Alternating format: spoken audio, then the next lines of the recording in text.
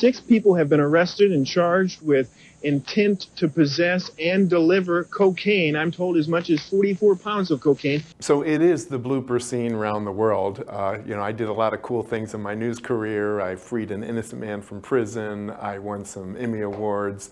But I think I'm always going to be remembered for this moment in time. It happened in 1990 in Minneapolis. I'm covering a drug bust, and inside the house, the cops find some evidence and they decide they're going to bring it out on live TV. Obviously, I had no idea what was going on. I don't even see what's happening when they're bringing out the evidence.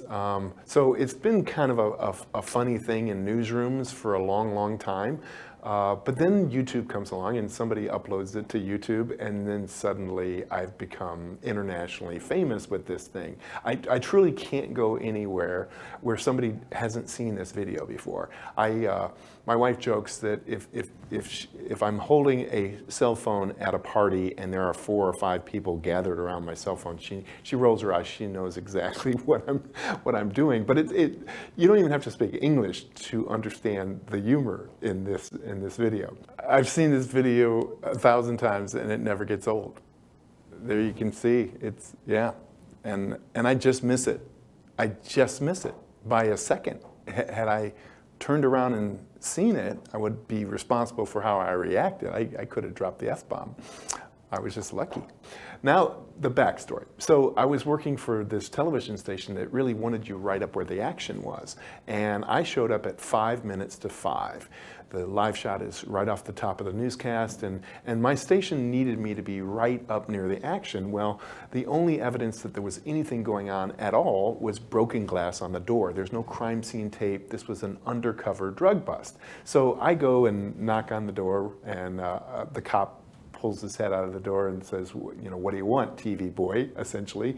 And I said, hey, I'm Jeff Crilley, and I'm with Eyewitness News 5, and I'd love to stand right in front of your door if that's possible. And the guy says, no, that's not going to happen. And I said, why not? He says, well, we got a bunch of undercover guys in there. I said, well, if you don't want your undercover guys to be on TV, just don't come out between 5 and 5:02, because that's when I'm live. Well, I presume that inside there's a rookie cop that they're hazing, and they had found this evidence and they decided to bring it out on live TV. And if you slow down the video, you can actually see the cop smiling. He knows exactly what he's doing. I don't know, you know, we filed a complaint later. We asked them, you know, we don't appreciate you abusing our airwaves to play a joke on you know, one of your officers. But I have to look back at my news career and say, of all of the things that I did, this is the thing that I'll probably be remembered for.